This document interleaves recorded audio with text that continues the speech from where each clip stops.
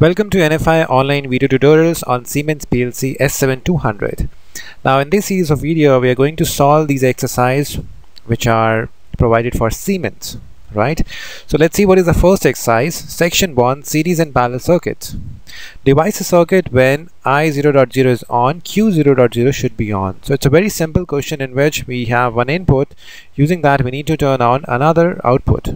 Okay, so using one input which is I0.0, we have to actuate an output, and we are going to use this environment as factory hour, in which we have two input push buttons. One is normally open, that is the green one, and this is normally closed, and two indicators. So we are going to use this platform to simulate the exercise, right? So the first question says, using this button we have to actuate this one indicator. That's it.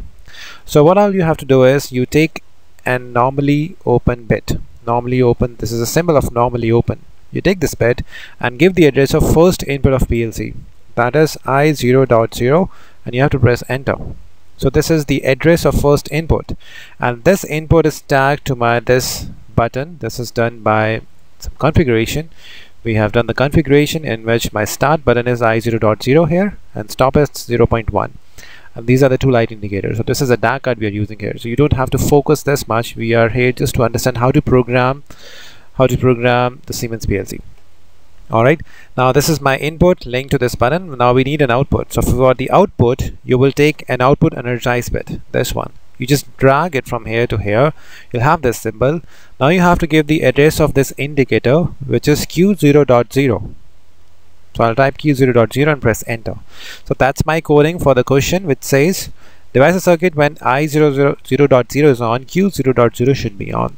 That's it. Now you have to download and see the results. So when you press download, this is the button to download from your PC to PLC, from PC to PLC, and then you have to click download, and it will put the PLC in stop mode, because while transferring the program, PLC should not be running. Then it will ask me to run the PLC, so I'll click OK. So now the PLC is running. To monitor the state, I can click this button, program status. This will start monitoring what's happening in the PLC. So currently this is off because button is not pressed. This is off, the indicator is not running. So when I click this button here, the logic is solved and the indicator is on.